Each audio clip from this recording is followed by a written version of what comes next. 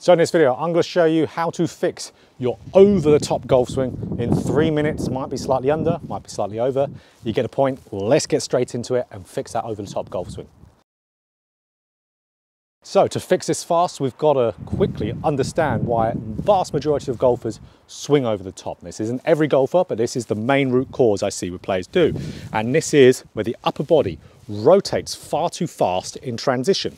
You can see if my upper body rotates to start the downswing, the club is going to get thrown right out in front of me. That's going to create quite an extreme out to in path. I'm going to slice the golf ball. Very, very common. So if we calm down this upper body movement in transition now, instead of it rotating hard, we're a little bit more patient with the rotation. Let our mid-torso and lower body turn first. See now how the club is not being thrown over the top. That's our key to be able to do this. Calm down the chest rotation.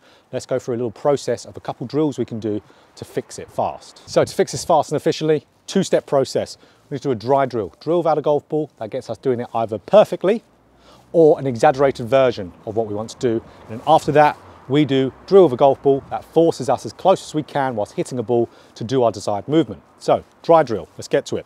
So this is what you need to do most of your reps with. And this is called the wall drill. Now what the wall drill is, we stand with our back against the wall or just a little gap here.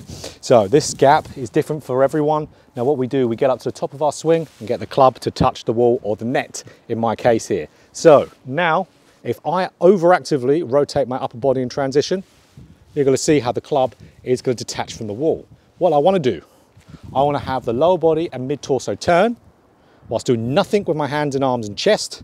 And you're going to notice how the club is going to slide down the wall in transition here. So I'm going to be swinging the club on a much better path, right around left arm parallel. It will start to detach and I can have a little rotational move through. Lower body mid-torso turn, club's going to slide down the wall, and then just go from there. That's going to give you some perfect repetitions, maybe over-exaggerated, but we need to do that. Okay, second bit, avoidance drill. So with an avoidance drill, we need something like this. So this is my swing plate. It's pretty much just an alignment stick. Now, you can see how I've got this alignment stick here. I've got it slightly angled down, like an aggressive angle.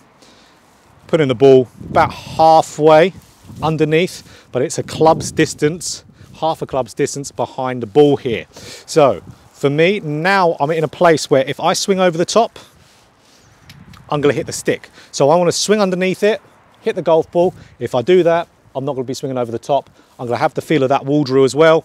And this is going to be much better for me to hit a good golf shot.